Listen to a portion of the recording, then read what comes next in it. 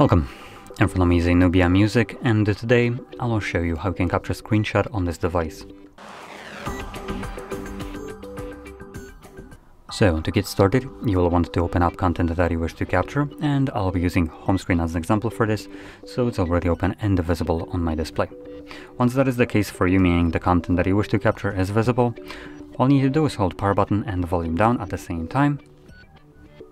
You'll have this flash along with the pop-up with scrollable screenshot and also share options visible, and this does disappear after a moment on its own. Once it disappears, you can find the captured screenshot in the Photos application. No Google, I don't want to update.